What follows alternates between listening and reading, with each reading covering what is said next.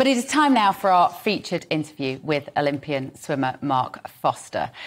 This is where I talk to the biggest names in the world of politics, showbiz, sport, business and beyond. This week's guest is a man who was one of Britain's all-time greatest swimmers. He's got 6 World Championship titles, 2 Commonwealth titles and 11 European titles to his name. Welcome. Welcome, Mark. I should also confess that we've known each other since we were I was about 15 years old. I remember you being, you had the sort of name of, you were the bad boy of British swimming. I was at one point, yeah. you were 15, I was probably 16, 17 years of age then. Yeah. And I think it was a time when, I was a kid, I was a teenager growing up. Yeah. And I think probably reflecting now, something to do with, because I knew, not an early age, but I knew sort of 15, 16, I was slightly different. And I think because I knew I was gay, and I wasn't quite sure, I was afraid of what people might think of me. I thought, well, if I'm not necessarily bad, I don't say bad boy, but if I messed about, if I was a naughty boy, yes, then people wouldn't see the real me. So I think that's where the bad boy bit came from. Yeah, you did. But also because you carried yourself with this sort of aloof arrogance, which you kind of now look back and you go, well, that's because you had your barriers up, right? You always had your protective screen up. You were one of the first athletes to have tattoos. Like this is before David Beckham made them very fashionable. And now, frankly, you're not allowed to play sport, it seems, unless you're covered in tattoos. You had the tattoos. Everybody said at the time, like, he is the most talented swimmer. And because you were a sprint front crawler, right? So that was the fastest stroke in the pool. Once you dived in, you were a sprinter. You were the quickest man down the pool. And everyone said, oh, he's got all the talent, but he just doesn't work very hard, does he, Mark? If he just put the hours in, he'd be so good. Yeah. Came easily. Everyone had their... I mean, I was blessed with speed, first of all. And then it was one of these situations whereby people were kind of like, oh, well, if you only worked a bit harder, you could do X, Y and Z. And as a young kid, I did work a lot harder. I mean, I trained with Sarah Hardcastle, who was, 400 and 800 Olympic silver and bronze medalist in 1984. So I did 60, 80 kilometres a week, a lot of up and down the pool stuff. But I didn't get any quicker, and I didn't keep going any longer. So speed was my thing. It happened to be the blue ribbon event. So I'm going to say the 100 metres of the track, the Usain Bolt of the track, that's the 50 metres freestyle of the pool. So I was lucky I was in the glam event. Yeah. And I do remember the tattoo thing was... Before the Commonwealth Games in 1986, you'll know these names, Jeff Stewart and Johnny Broughton. Yeah. The 3 of us hanging around together. We were the 3 naughty boys. Yeah. And we all said to each other, if we qualify for the Commonwealth Games, bearing in mind at this point I was 15, we all said we'd have a tattoo. So we all went off. At 15? At 15. I know, my mum kills me still. So basically we all trained in different parts of the country. I trained in Essex, Jeff was North London and Johnny was Leeds. So we qualified for the Commonwealth Games. We went home. We all had a tattoo and we got back together for a championship for the Commonwealth Games. And we all looked at each other's tattoos and mine looks like a Japanese rose. Johnny's looked like a squash fly because it was so small. And Jeff Stewart's looked like a tomato plant. So we all did really well, really. And then eventually you got the Olympic rings, which everybody's seen, because people like taking photographs of you, Mark, with no clothes on. They used to, yeah. Yeah. No. There are some of us who still might quite like to. But, you always had this incredible physique. You're, 6'6"? 6'6", yeah. 6'6". And, of course, that was always your presence. You looked amazing on the pool side. You really turned it around, though, didn't you? You went from being distracted and not really focusing on your sport and all these coaches going, come on, Mark, pull your finger out, focus, you can be amazing. What happened? What changed?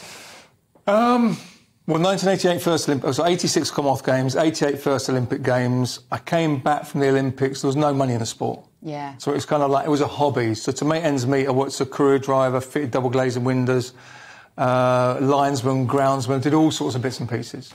And then I met someone. I met someone at the end of 91, met a guy called Vincent. And we got together. We were together for 19 years. But at that point, it kind of gave me a little bit of stability. And I think possibly at that point, well, actually, I know at that point, it was kind of like you mentioned back to, I mentioned back to me being gay. I then found someone where I felt I could be myself. Whereas before, it was kind of like I grew up in an environment in the late 70s, early 80s, where all I heard from the playground to the changing room to the TV was, being gay was not normal. It wasn't allowed. Yeah. It wasn't allowed. It wasn't the right thing to do. So I kind of went, well, where do I put this? Because I think I'm like this, but I'm not quite sure. Yeah. And then all of a sudden I found someone where I was like, OK, this is, if being gay is wrong but falling in love with someone's right, then where does that fit? So I kind of went, oh, well, I found somewhere where I can be myself. See, none of us knew that. No. None of us knew that, even at the time. Like, people who were relatively close friends, and I was part of that group to some degree. You kept it quiet for so long. Now, why was that? What was it about being a sportsman then that meant you couldn't come out? And then what changed? I think a lot of that is down to, I'm going to say, showing weakness. Although we know it's not a weakness, I think I'm so used to hearing the negative side, so you're like, OK, well, that's a weakness, don't show it. Macho. It wasn't masculine and masculine. Right? And there was no one when I grew up that on TV that I kind of went, oh, OK, I'm like that person. I always felt like, well, I'm like no one here. Yeah. So... Well, everybody who was on TV was just super camp.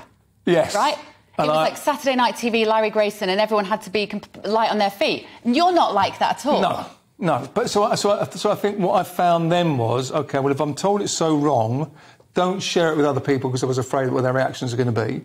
Don't share it because I was afraid of what sponsors might say. It was kind of like the secret became bigger. The longer it went on, the bigger the secret became. And, of course, when your secret becomes really, really big and you don't want to share it, it's almost like, I don't want to open Pandora's box. So then I got so used to living two separate lives, telling lies, and it just became a habit after a while. And then a cycle. And then obviously they put you onto Strictly.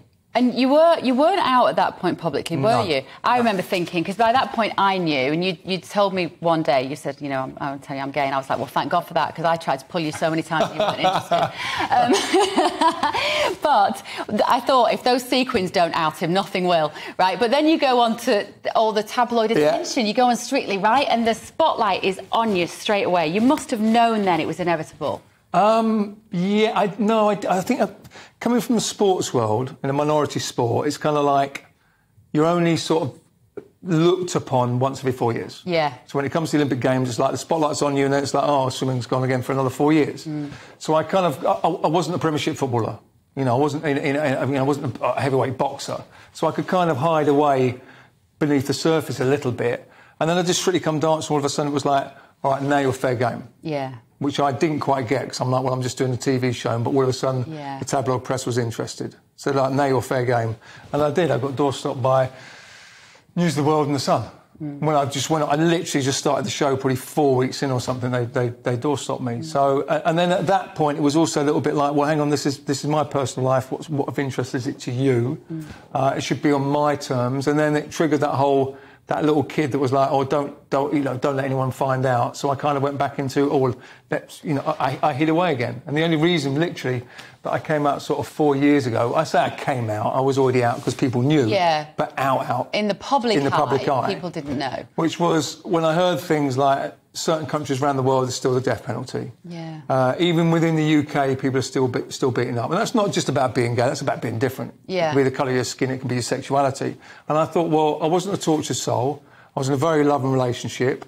So if me coming out, that little 13-year-old, 10-year-old Mark, whatever it was, that kind of like felt he was different and could go, oh, there's someone like me. That I could help someone else. And it might be another part of the world, it could be anywhere. It's a very different landscape now, though, isn't it? Things have changed an awful lot.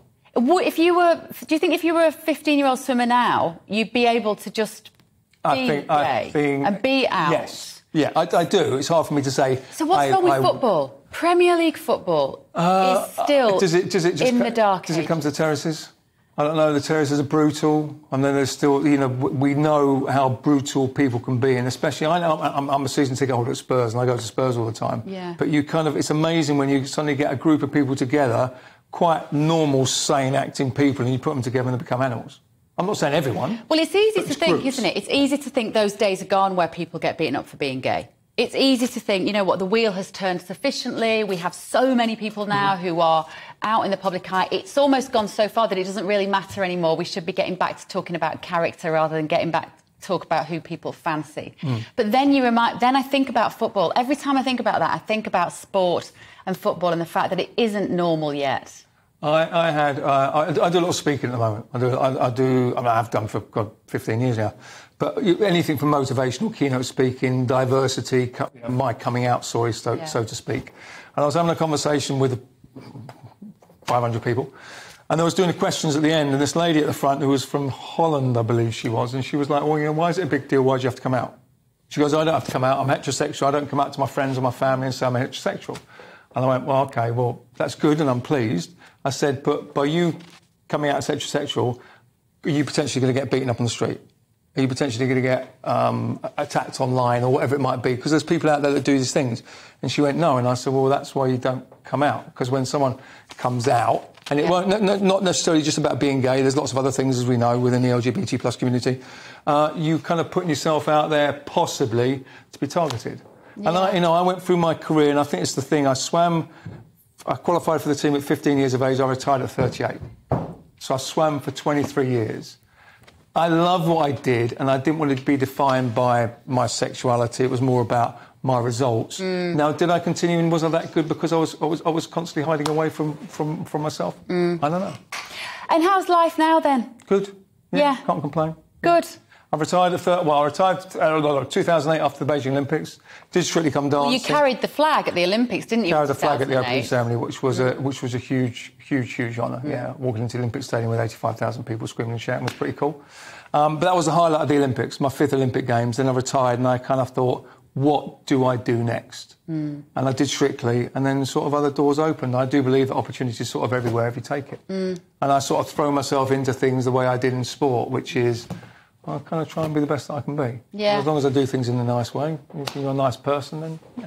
Yeah, well, I think it's brilliant, Mark, that you talk about this stuff now, and you do it with such eloquence and kind of, as you say, I think what I've kind of, when I've reflected on your life story quite a lot, I've thought about, I keep coming back to you as a troublesome 16, 17-year-old.